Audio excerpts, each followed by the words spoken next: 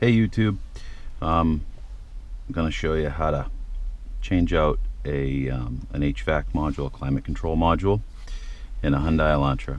This Elantra is a 2008, but I believe this will hold true for a 2007 through 2010. It's really easy to do if you know how to do it. We ordered one in the mail. It was all smashed up because someone took it out, didn't know how to do it. But if you know how to do it, it's very easy to do. You only need a Phillips head screwdriver and something to pry with. There's a little bit of prying. It doesn't have to be anything severe. I'm going to use my pocket knife. So the first thing you do is get the shifter out of the way. It's got to be all the way out of the way. And then open this door here. Way down the back in there, you probably won't be able to see it. There are two little Phillips head screws. Well, not little, they're number 2. The number 2 Phillips is the tool you want for this job. If I get them in there, I got it. Okay.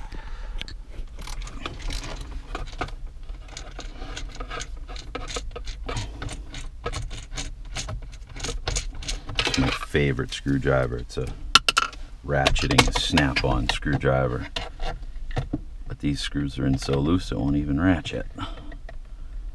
But everybody should have a ratcheting snap-on screwdriver. It's the greatest. Yeah, they're a little bit expensive, but they're worth every penny. Get one, see what I'm talking about. It's way better than any other ratcheting screwdriver, those cheap, crappy ones. This is a real screwdriver, even though it ratchets. It holds tools in the back. You get one, you'll love it. You'll love it so much that you'll buy one for your dad for Father's Day. That's how great this screwdriver is. Or your mom, if she's a handy type. So, first, that comes out. It was in there really, really tight. The first time I took this apart. There's one plug back here that you press in on this piece here. This is facing this way when it's all back together. So you just kind of push towards the front of the car on that little tab and pull it straight down, and this pocket with the ashtray in it will come loose. That allows you to access these two Phillips screws. They're kind of up this way. One on each side. These are a little tougher to get at with such a long screwdriver here. A stubby screwdriver would be a better choice for this.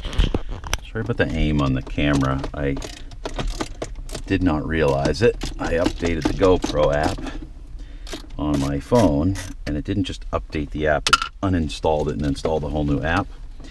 And it wants a sign in to get the camera to connect to the phone so I could see where it's pointing. And I don't remember my password, and I don't have any internet connection right here, any cell connection right where I'm at to, and I don't know why. I should have cell connection here, but I don't, so I can't even reset my password and get that working. There's 2 screws there. So those are the 2 bottom screws. There's 2 screws on top, and here's where you need your prying tool. This is if you've changed out your stereo, you're familiar with this piece. Taking this off because this is all you got to take off to get your stereo out. Close my knife there, and then this side on the left, well, that was the hard one for me to pop out the first time I took this apart. I thought I was making a mistake when I did that. So you pull that out. It's got a couple tabs in there. You could disconnect this. I could disconnect this right now, but I can get it. I can see the screws I need to take out right here and right here. But yeah, actually I think I'm going to take this out. So all I'm going to do is disconnect the hazard flasher, and I'm not even going to disconnect the clock. And the yellow wire is probably an airbag sensor. Yellow's usually airbags. There's your 4 stereo screws if you were going to take out the stereo. but since I'm just replacing this module, I don't need to take out the 4 stereo screws. So one there.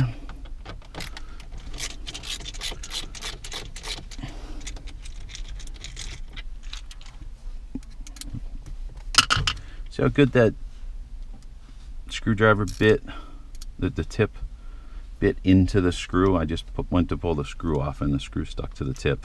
This is not the tip that came with the snap-on bit. This is actually a Craftsman bit. It's a really good bit. It's a P2R. It's a round Phillips. That's your pro tip for the day. P2R is way better than a regular Phillips. For some reason they're rounded instead of pointy. They don't wear out as quick, and they grip the hell out of the screws, and they don't wear out because they grip the screws. So there's your 2 plugs. That yellow one I just pushed down on the top interlock there, the top tab, and the white one I pushed in on the side tab there and pulled that out. And this is the one that we bought that was all chewed up. Someone broke this tab trying to pry it out. They didn't know what they were doing, clearly. And that one didn't work. That came off of eBay, and I'm hoping that that's just a bad module, and I'm hoping that that's the original problem that we had, was just a bad module. Because I've done all the diagnostics that would lead me to believe, or that do lead me to believe, that it is a bad module. The blower motor works just fine. I've connected it to battery power.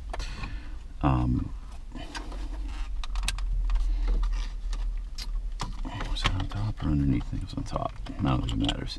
I've connected that to battery power. It works. I've tested the resistor. It works. Aha, good catch. Yeah, everything works, and this should be working. So there we go. Yep, it was a bad module, and the one that came from eBay was DOA, so I'll be attempting to get a refund on that. Victory! So, put it back in. We just reversed the procedure. And all 6 of these screws, no, the 4 that are hidden are identical.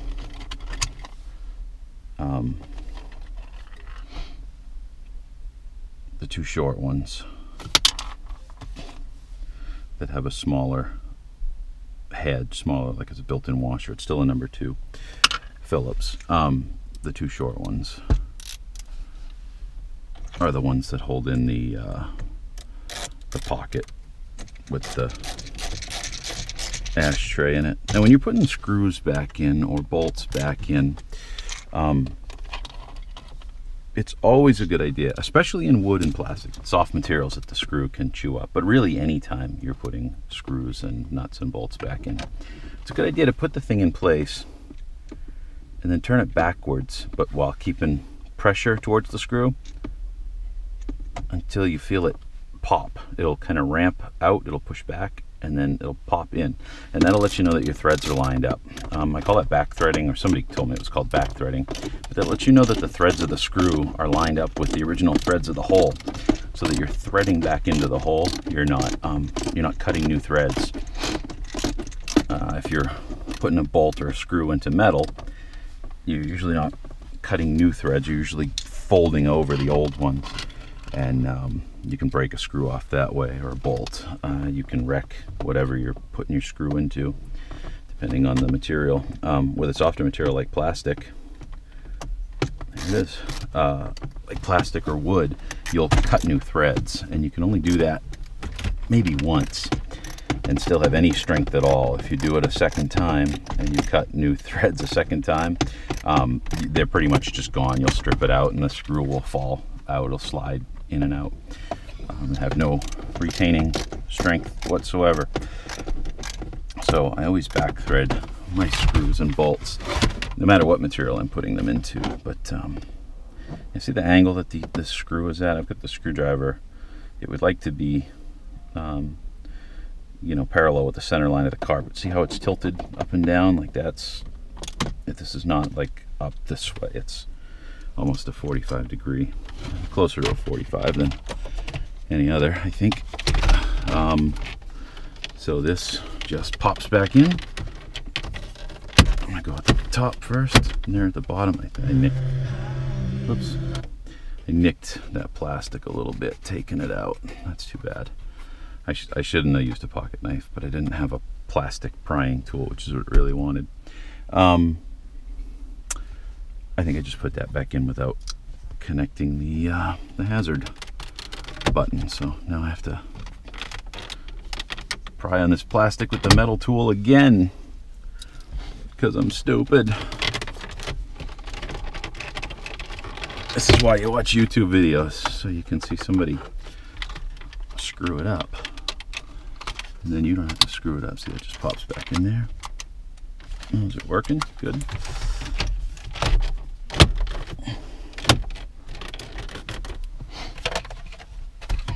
And remember, that just popped into there. Pop. You probably stopped watching. If you're still watching by now, watch me put this back together. You must not have any other good videos, YouTube videos to watch. You should check out some A Rider's Life. That's a good channel for motorcycling. This thing's a pain to line back up. How does this go? Yeah, it lines itself up. You just kind of have to force it a little. It came out really hard the first time I took it out too. That thing was scary taking it out, but you do just pull straight out on it after taking out the 2 screws. At least in the 2008. There, if you break your car, I'm not accepting any responsibility. I can see these. Try to aim the camera for you. There it is. Back to it. That only went a little bit before it needed. Only needed to go a little bit back before it popped. That's the other great thing about this snap-on screwdriver. It's got a really good, reliable magnet in it. I've used this to pick up dropped screws many times. Many times. There it is. Last screw back in there. Let's see, since this thing worked and it was correct, this came from Jerry Brown Auto Parts. Looks like their phone number is 1-655. Nope, that's not. There's too many numbers there. Jerry Brown Auto Parts. Jerry Brown Auto Parts, you didn't give your address or your phone number here. That's too bad. I would have liked to given you a shout out because you sold me a good part after somebody else sold me a junk one. Anyway, that's that. All I have to do here is put my wife's trash back where it belongs and head out. So I hope this video helps somebody, and I hope you have a great day, and I hope you enjoy your Elantra as much as we enjoy ours. It's actually a really decent car. All right, later.